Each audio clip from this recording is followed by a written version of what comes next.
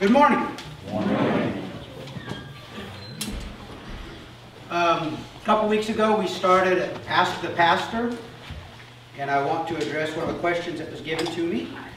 The question is, Hebrews 4:12 talks of dividing soul and spirit. Can you define the differences between soul and spirit? Yes, I can. I love the easy ones.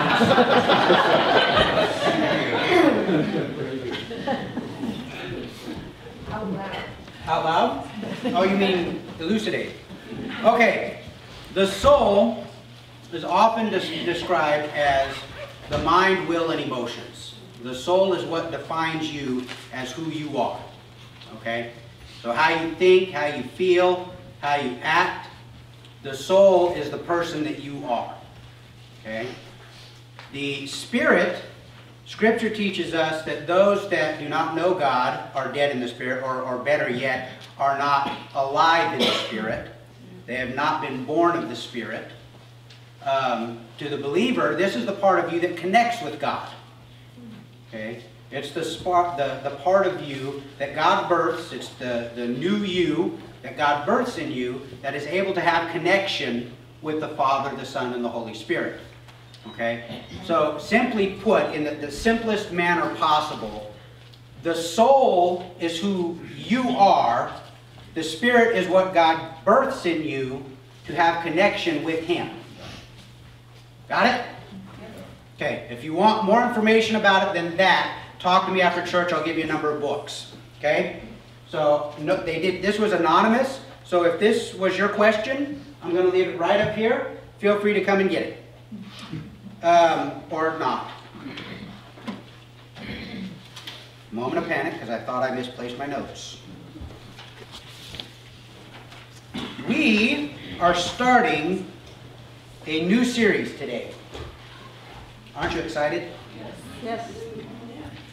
Wait till I tell you what the series is.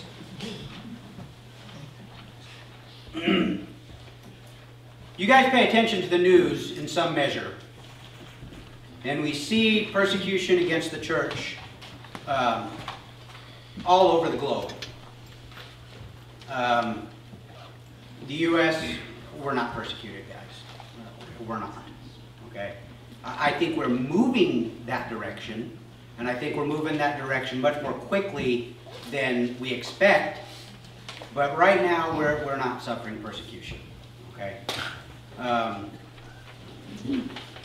But we are in a war to the death. And we as Christians have to understand that this is no quarter given, no quarter asked. That means that it is to the line. To the death. Now, that's heavy-duty stuff, and you need to be aware of that. The good news is, if you're a Christian, it's not to your death. Okay? Because we may exit this life, but we are actually receiving our reward. So if you consider that a bad thing, I don't think you understand what God has done.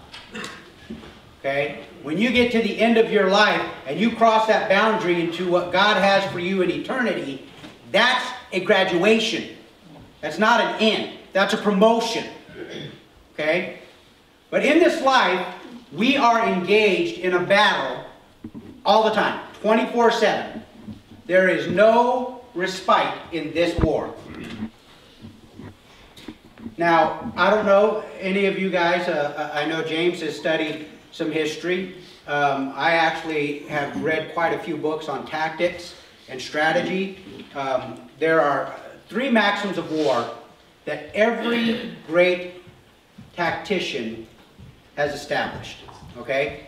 And we're going to work through a little bit of that today, but our series is going to be about spiritual warfare. Okay? So I'm asking you right at the front, pray for me and my family. Okay? Because as we start exposing things that are going on, the enemy is going to be coming against us. And I'm going to pray for you, because as you start hearing what's really going on underneath the covers, the enemy is going to come against you. Alright? When you're sitting all comfortable and placid and complacent, you're not a threat to the enemy. He doesn't care. And if you're not getting rocked in some way, look around. Because chances are you're not a threat to anyone. Okay? So, pray for me and my family. We're going to be praying for you guys. The 3 maxims of war that every good leader has to know. Know yourself. Okay? Know yourself. Know what you are capable of doing and what you're not capable of doing. Know your enemy. Know what your enemy is capable of doing and what he is not capable of doing. Know the battleground. Know the area in which the fight takes place. Okay? So we're going to work through these 3 points today just to kind of introduce this subject. And we're going to start with know yourself. Nope, we're not. Just kidding. We're going to start with know your enemy. Then we'll move to know yourself. Because, see, we have this idea that the enemy out there is people.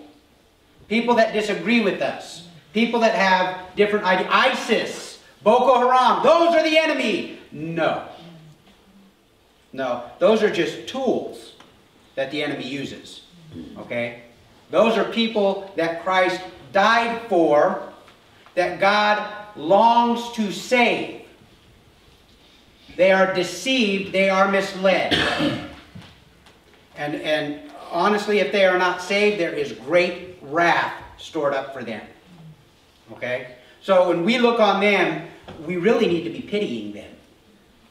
Because, yeah, it might look like they have victory in this life. Okay, so they killed 23 Christians. They killed 23 Christians. That offends our sense of morality. Our sense of fair play is offended because they took them captive and then slaughtered them while they were bound. But really, is that a loss to Christians?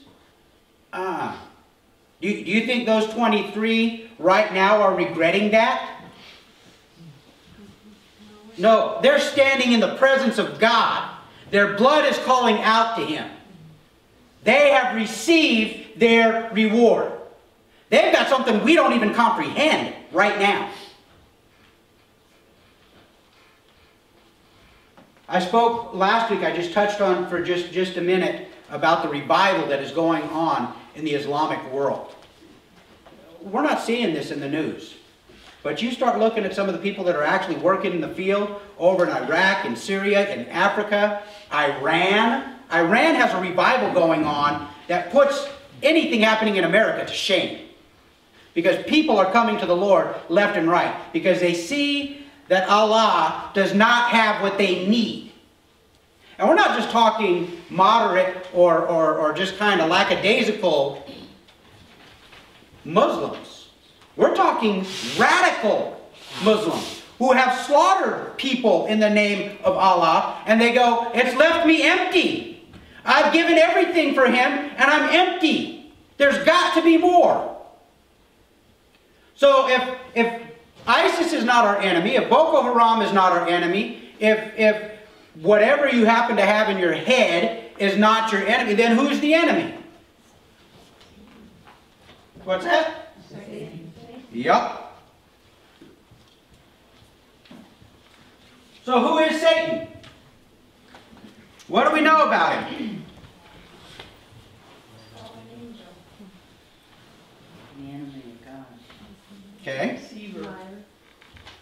We know quite a bit about him, don't we? Well, first, where did he come from? There are a couple passages. You can look these up at your leisure, but I'm just going to read a couple snippets, okay? Ezekiel chapter 28. Now, some people look at this and they go, hey, this is not talking about the devil. I mean, it's addressed to the king of Tyre. But we believe that this is dualistic in nature, because the description that he gives, while in some measure fits the king of Tyre at this time, it really doesn't. So we believe this is a prophetic utterance that is showing the Jews first and then us the nature of the enemy, where he came from. I'm just going to read a little bit out of Ezekiel 28. This is verse 12, starting in verse 12. says, Son of man, raise a lamentation over the king of Tyre, and say to him, Thus says the Lord God, You are the signet of perfection, full of wisdom and perfect in beauty. You were in Eden, the garden of God. Every precious stone was your covering. Sardius, topaz, and diamond, beryl, onyx, and jasper, sapphire, emerald, and carbuncle. And crafted in gold were your settings and your engravings. On the day that you were created, they were prepared. You were an anointed guardian cherub. I placed you. You were on the holy mountain of God. In the midst of the stones of fire you walked. Okay? So, obviously, this is not really being addressed to the king of Tyre, because he never made it to the Garden of Eden. That was sealed up long before he was born. So there's a dualistic thing going on here. There's something beyond just a message to the king of Tyre. Because, man, if the king of Tyre is hearing this, he's, oh yeah, that's me. Yeah. What did it say I was? Gold is my setting, and precious jewels my covering. Somebody call my tailor. Okay? It's not talking about the king of Tyre. Okay? Now, we believe this is one of two passages in the Old Testament that describe Lucifer before he fell. All right? Isaiah chapter 14 is the other one. I'm just going to read a little snippet of this. How you are fallen from heaven, O day star, son of dawn. How you are cut down to the ground, you who laid the nations low. Again, this is another passage. This one is addressed to the king of Babylon. But again, it's dualistic in nature. This passage is where we get the name Lucifer. Lucifer translated is the morning star or the son of dawn. All right, so some of your translations will have it one way, some will have it another. Some of the older translations actually use the name Lucifer here. Okay, that's what we believe he was called before he fell. But did you notice he fell? All right, he did not retain his place in the heavens. He lost it. It was taken away.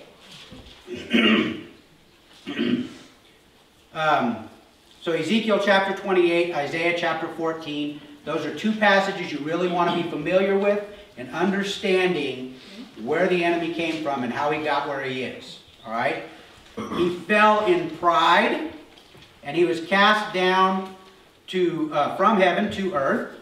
1 Timothy tells us, in speaking about elders, it says, he must not be a recent convert, or he may become puffed up with conceit and fall into the condemnation of the devil. Okay? It goes on to say, moreover, he must be well thought of by outsiders, so that he may not fall into disgrace, into the snare of the devil. See, this is setting up a warning to leaders in the church. Look, you are being put into a position of authority and responsibility, but ultimately you are accountable before God to this position. Don't let it puff your head up, because that's how the enemy fell. Okay? Now, of the angels that we have in Scripture, there are only 3 that are given any kind of name, and so we place a special significance on them. You guys know what the other 2 are besides Lucifer? Michael and Gabriel. And they're often referred to as the archangels, okay? The ones that are over. Now, nothing in Scripture says Gabriel is an archangel. He says by himself that he is the messenger of God, but he's the only one besides Michael and Lucifer that was given a name. So, obviously, he's of some importance, all right? So, Lucifer, who was on the very mountain of God, puffed himself up and said, I will ascend to the heights of heaven, to the very throne of God itself.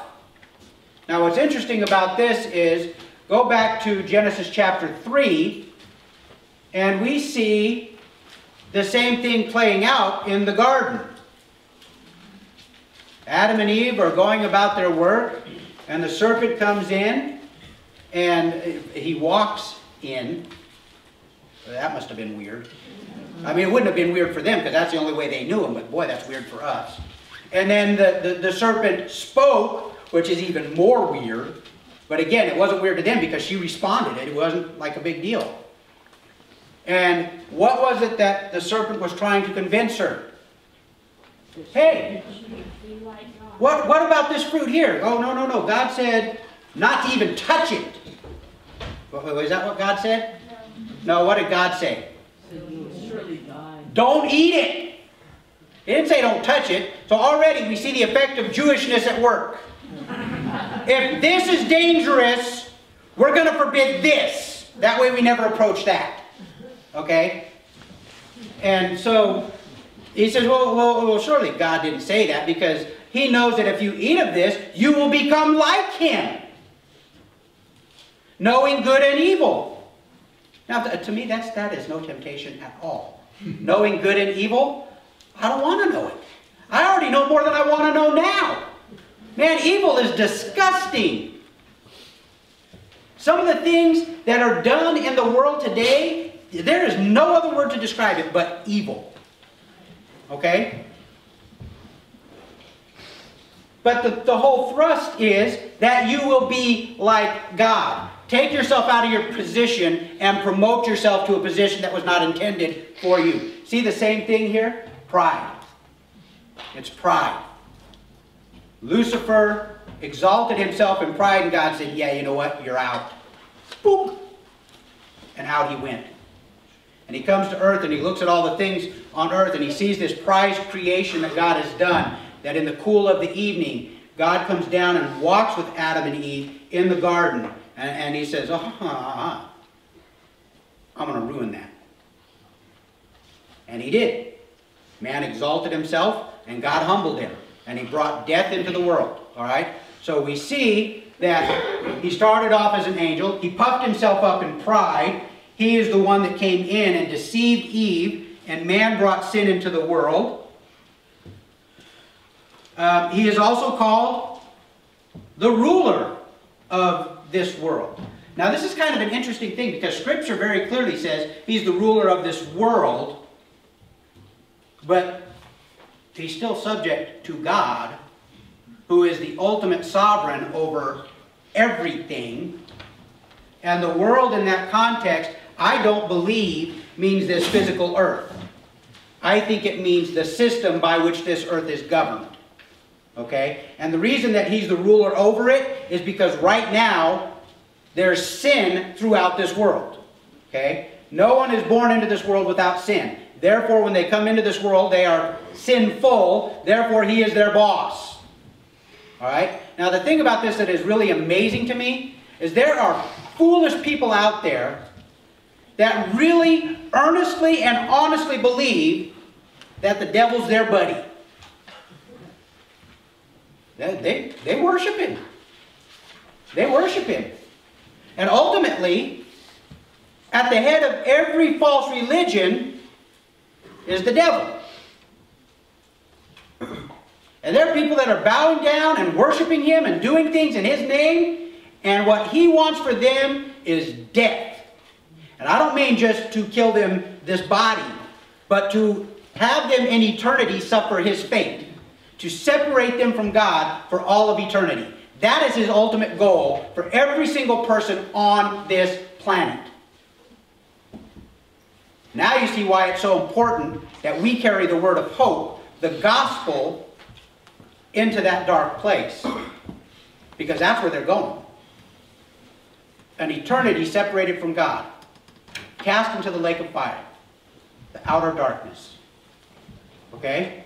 So, he is called the ruler of this world. John 12:31 and 2 Corinthians 4:4. Just make note of those. You can check those out later. He is also called the Prince of the Air in Ephesians 2:2. It says that before we were saved, we were followers of the Prince of the power of the air. This is the spirit that is now at work in the sons of disobedience. Okay? See what's going on here? There's two things. One, it calls him the Prince of the power of the air. Two, he is the power that's at work in the sons of disobedience. See, he's active. He's not sitting on some weird throne with a pitchfork and a little red suit enjoying a brisk flame. He's active. He is doing everything he can to undo the work of God. And he's doing everything in his power, which, by the way, is significantly greater than ours as humans. He's doing everything in his power to drag as many people into an eternity of hell as he can. Okay? So, the prince of the power of the air, the spirit that is now at work in the sons of disobedience. Alright? So, you kind of get the picture. This guy is not really a nice guy. His name, Satan, means adversary. Alright? He's also called the devil. You know what devil means? Slanderer. Slanderer. So, the book of Job gives us kind of a unique insight into how this whole dynamic works. God is sitting on his throne. The angels are coming and presenting before him. And in walks Satan. What does he do? Come to have tea? No. What's he doing? Yeah, he's coming in to talk smack. Alright, he's already booted you out of heaven. You're coming in, hey, Satan, what are you doing? Oh, you know, just going to and fro throughout the earth, checking it out, you know, not much. And God says, hey, you checked out my servant Job? I like that guy. Well, yeah, of course you like him. You've got him protected. I can't even touch him. You've given him all kinds of blessings. What's he doing? He's starting to slander. But if he had all of those taken away, he would curse you. Go ahead. Up to him himself. Everything is yours. Do what you will. So he comes down, and Job loses everything. Children, camels, goats, property, it's gone. Gone. We know that his wife was left to him, and I'm not sure he wasn't kind of regretting that she didn't go too. And we know that there were 3 servants left to him, because those were the 3 ones that came to him and said, everything's gone. So, flashback to heaven again. God's sitting on his throne. The angels are presenting themselves to him. Satan comes in. Hey, Satan, where you been? Oh, you know, roaming to and fro about the earth. Remember what you told me about Job? Huh? Yeah, check that action out. He's still not sinning. Well, yeah, of course not. You wouldn't let me touch him. Yeah, I got to take away all the stuff, but I tell you what, you let me afflict him and he's going to curse you. He's slandering again. He's slandering. God says, up unto his life. You cannot take his life, but up to that. And so Satan goes down and boing. Painful boils. Now, I've never had a boil. I hope I never do. But from head to toe, he was covered in these things. And I don't know what that is, but to take a piece of broken pottery and scrape them, that just does not sound cool to me. This does not sound like something I would want. And yet, even in this, Job did not accuse God.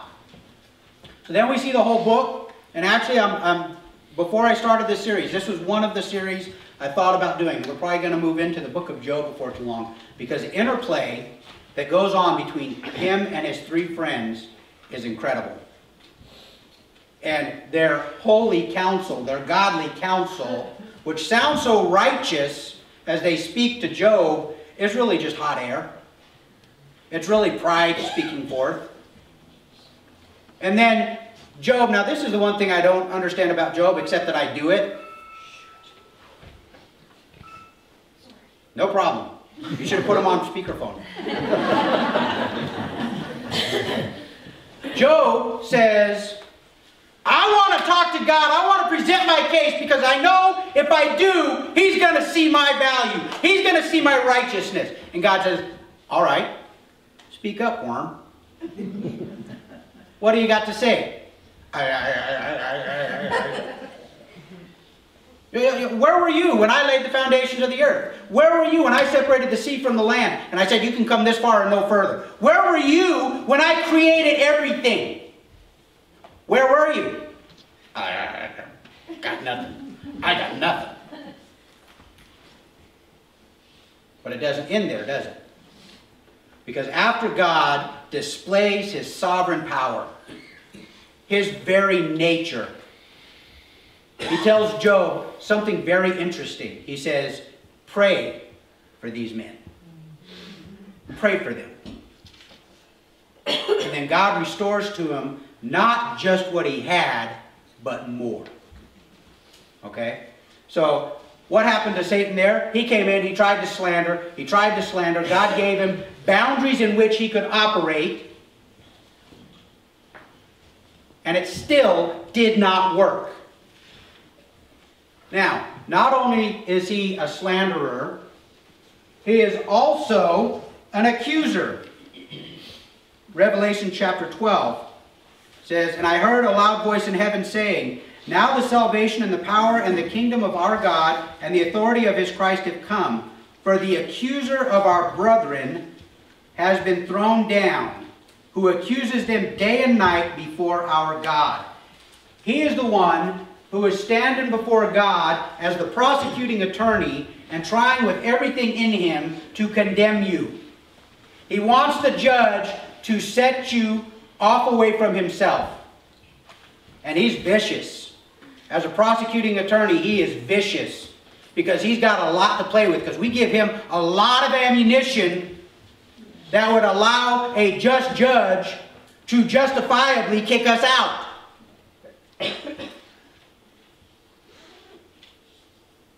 Thankfully, we have a defender who intercedes on our behalf before the judge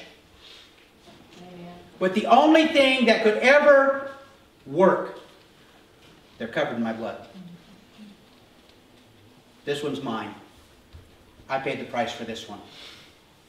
But you think that stops the devil? Absolutely not. Why? Because we keep goofing up. Oh, did you see what he just thought? Ooh. Wow. You really want to spend eternity with that?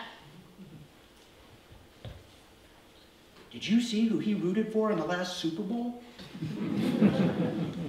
Oh. Did you hear what she just said? Oh my. You hate gossips.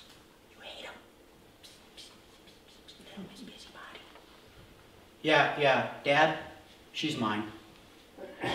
That sin's paid for.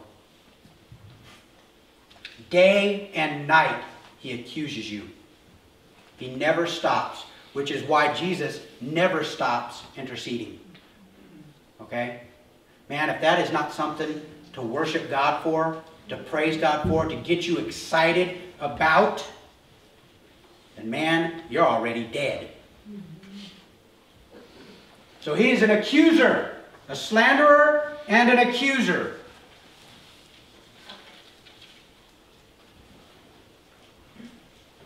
As a matter of fact, Paul writing in Thessalonians, 1 Thessalonians 3, he says, For this reason, when I could bear it no longer, I sent to learn about your faith, for fear that somehow the tempter had tempted you, and our labor would be in vain.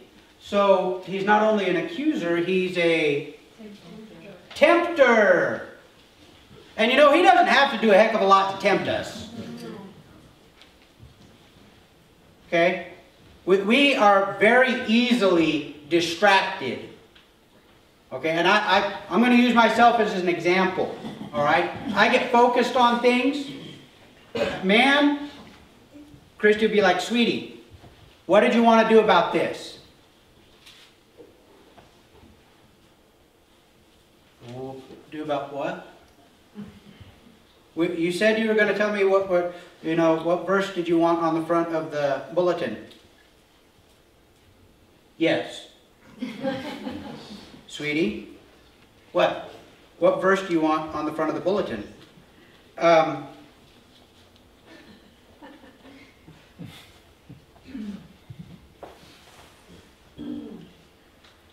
What'd you say?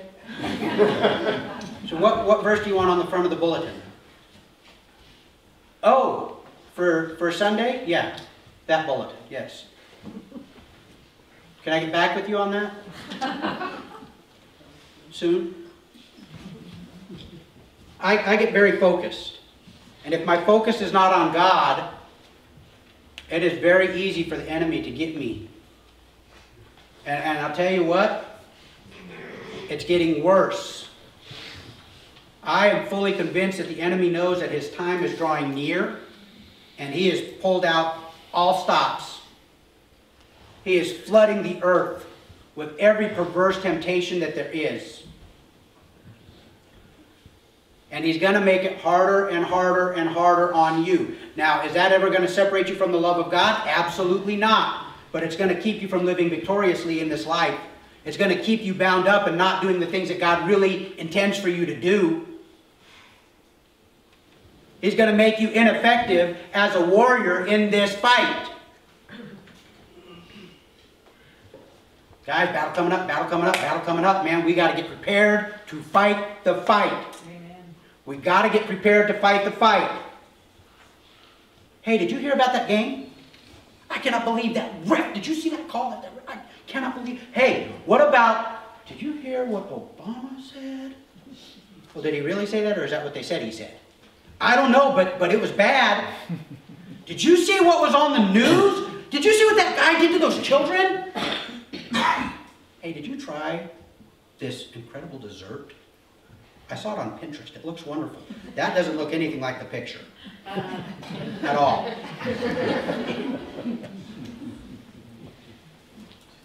We have so short of an attention span. God has called us to be disciples. The same root as discipline. Okay? Why do you think that was? Because he wanted us to just float along in life? No. You understand that God expects that you will exert some discipline in your life, right? He's going to require some things of you. For example, disciplining your mind to think what is right. Not allowing those thoughts to come into your head. God is good, God is great. Wow, did you see that woman? No, no, no. God is good, God is great. I cannot believe what he did. No, I'm not even going there. God is good, God is great. Man, when I was 12-year-old, that dude did me dirt. I'm not going to think on those things. I'm going to choose what I think about, what I do. And the devil's going to keep throwing them at you. He's going to put them right there in front of your feet. You're going to, oh, look at that. Let me pick that up and look on that. All right? He's a tempter because he wants to keep you out of the fight. He wants to keep you bound up and not living victoriously. Okay? Now, don't get me wrong. God's idea of living victoriously is very different than what we're seeing on television and in a lot of the books out there today that are just crap. All right? I'm sorry, but that's what it is. God wants you holy. And if your happiness is contingent on having a bigger car, a bigger house, a bigger checkbook, then you have completely missed all that God has done for you. Okay? You've completely missed that. And if you're sitting here in expectation saying, God, gimme, gimme, gimme, gimme, gimme, gimme, gimme, gimme, gimme, then you've misunderstood what going to the cross is all about. Because see, when you come to Christ, you come to die. That you might have new life. That your minds might be regenerated. They might be renewed so you will understand what God's will is. You don't think that's part of the devil's plan? Is to sow that kind of garbage into church theology and doctrine? where we spend the entirety of our lives chasing after things? Okay, so when you die, you have the biggest Winnebago on the block. Ooh. And guess what? You can't take it with you. And probably the kid you don't like is the one that's going to get it.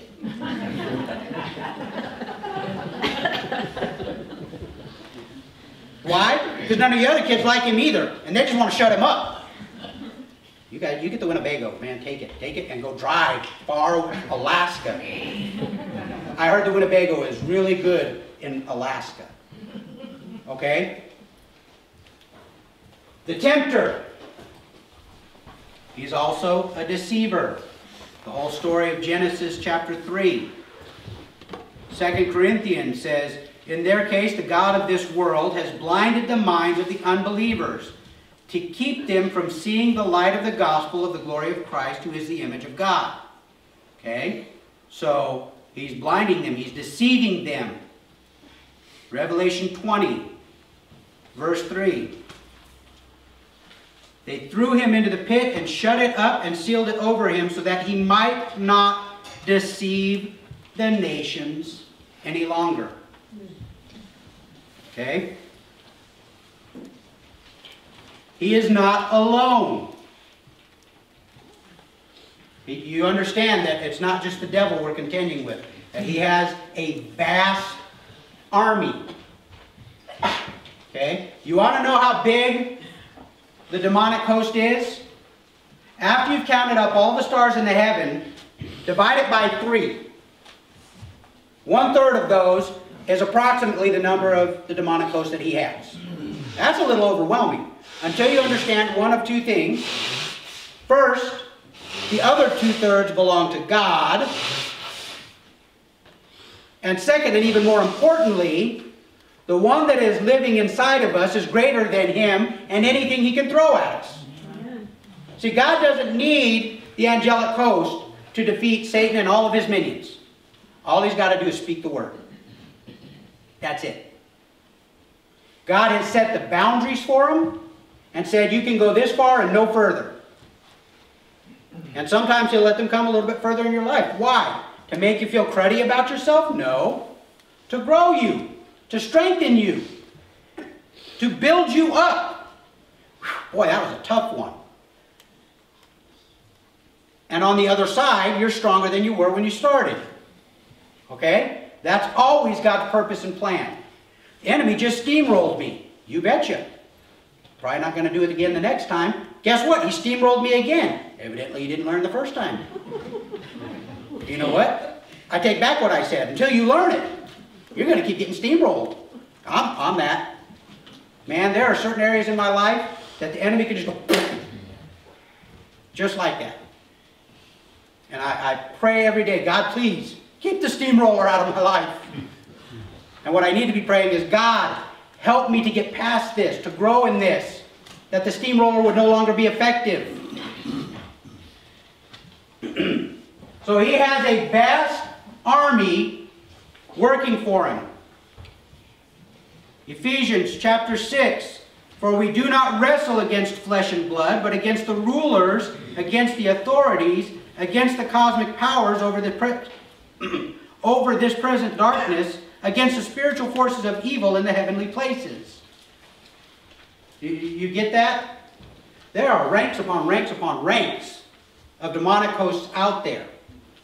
And they are greater than you, but not greater than the one that lives in you. See, Scripture tells us that God has made us a little lower than the angels. They can do stuff that we don't even comprehend. Okay? They're just, I mean, quite honestly, you think you got them figured out? Try to get to heaven like they do. Go back and forth like they do. Okay, see, they're greater than we are. All right? But what God has birthed in us, what God has sealed in us, what God has placed living inside of us is greater in every way than they are. Every way. Okay? So, He has a lot of minions. He is far beyond our understanding. Now this is important, people, because there's a lot of people out there that do really weird things concerning the devil. I mean, it's like they lace up the gloves and man, they're going to duke it out with the devil. That's stupid. Okay? You understand that's not what God has called us to do. Right? Why? Because that's His job. Our job is to stand firm. We resist Him, but man, people say all kinds of foolish things. They call Him names. I grew up in a household where, man, people would call the devil all kinds of names. You think that really bugs Him? Really? Whose eyes are you focusing? Where are your eyes focused right there? What are you looking at? Are you looking at God or are you looking at the devil? Who are you celebrating right there? Jude makes this very clear.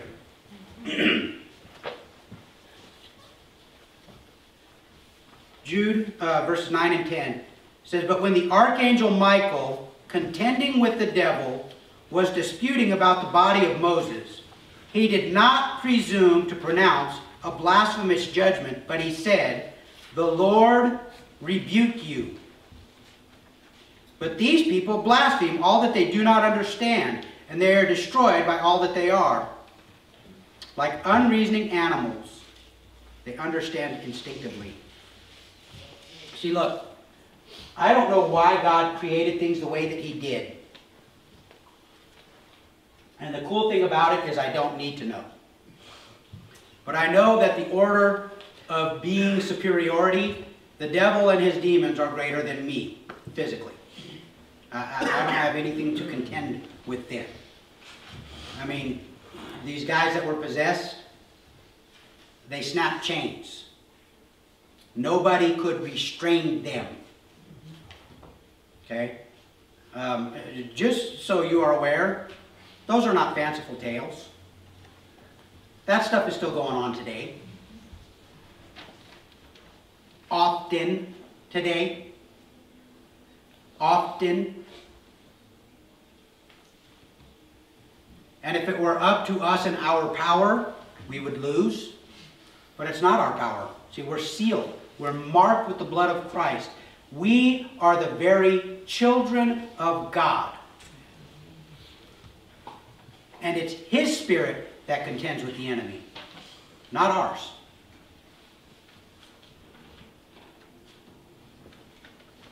So He's beyond our understanding. But now we come to kind of the good stuff. All right? He was defeated at Calvary. Colossians 2:15 says, "He disarmed the rulers and authorities and put them to open shame by triumphing over them in Him." You get that? Satan is already defeated in eternity, and he knows it. He knows it. You need to know that. You need to understand that you are fighting a defeated foe. Yeah, he's still got a lot of power. Travis, I'm going to share one of your stories. I don't know anything about snakes other than I don't like them, and I don't want to be around them. I don't even want to watch them on TV. All right? One of the traits that every Van Note male has that I know of is we do not like snakes. And yeah, we're afraid of them.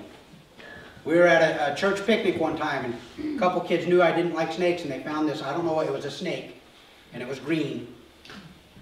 And it was about this long, and its head was this. And I know it was like this because they walked up and they said, "Hey Glenn, look!" And it was huge. Okay? I don't like snakes. But Travis was telling me that you can shoot a rattlesnake and it will still strike at you even though it's dead. That's horrifying to me. Like zombie snakes? That sounds like something come out of Hollywood.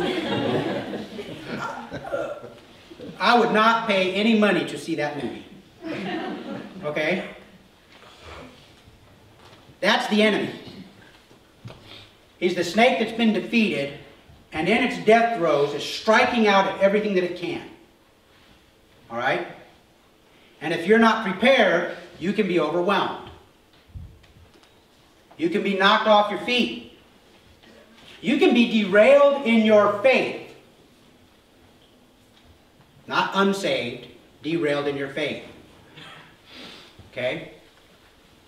And he will do everything possible to put you in a place where you are ineffective. Okay? So, he's defeated at Calvary. His eternity is fixed, and I believe it is imminent.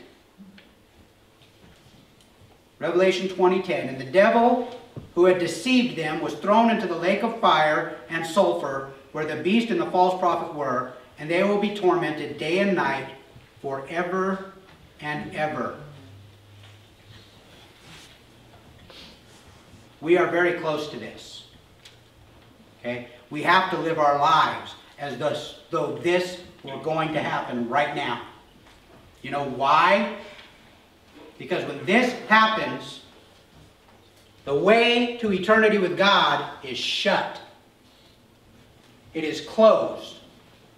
And all of those who have not made it inside will be completely severed from Him for all of eternity. This is why it is so important that the Great Commission is the Great Commission and not the so-so commission.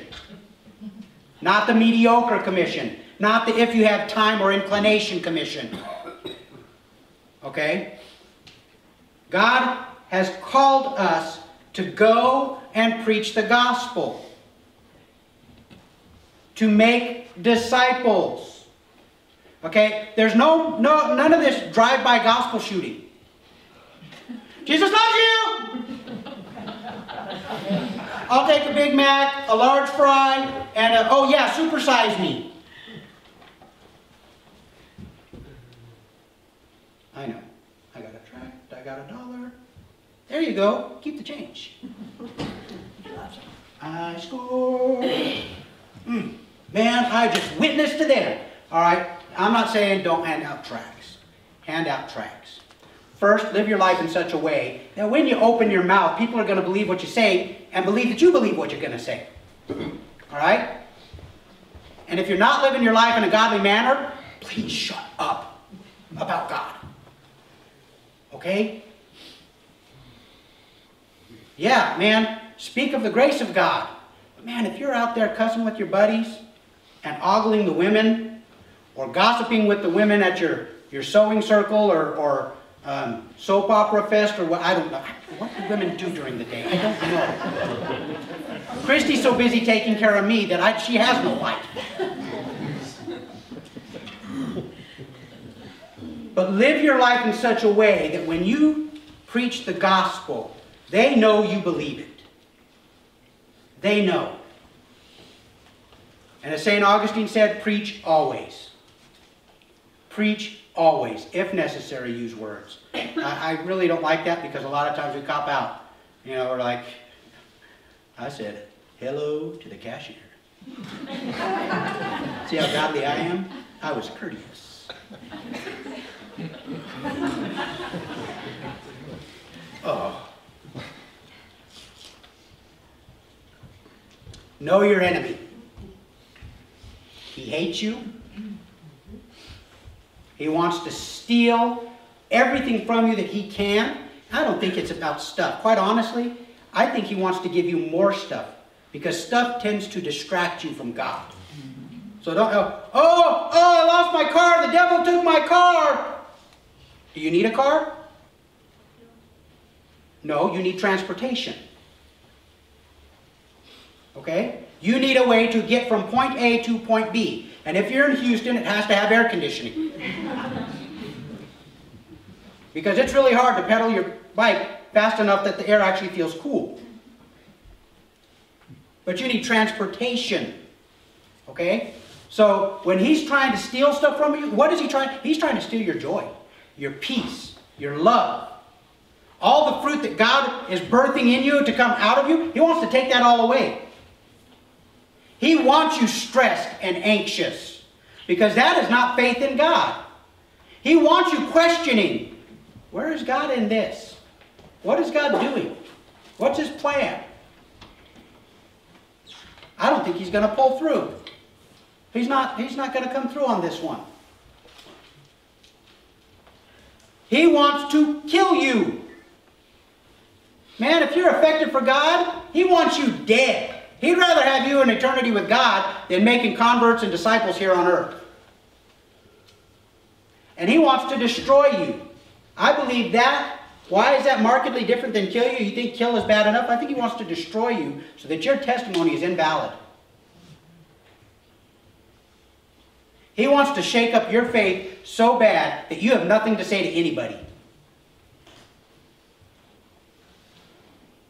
You go, well, God is sovereign. Why does He let this happen? Why? To grow you. Because God wants you dependent on Him. Not stuff, not things, not people. Not people. I mean, man, when things go on in our lives, we might pray about it, we might toss it up to God, but who do we go to? We go to our friends that are going to console us, commiserate with us, pat us on the back, encourage us. We don't go to those friends that go, yeah, you screwed up. You probably shouldn't have done that. You need to put some measures in place so you don't do that again. Sorry, guys, I'm one of those people. My wife is an encourager par excellence. All right? She is the only one in our family. All the rest of us are exhorters. And boy, when you're an encourager and everybody else in your family's an exhorter, life is rough. Life is rough. Because instead of coming up and putting our arm around her and, sweetheart, it's going to be okay. It's all right. We're like, wow, you really blew that one, didn't you?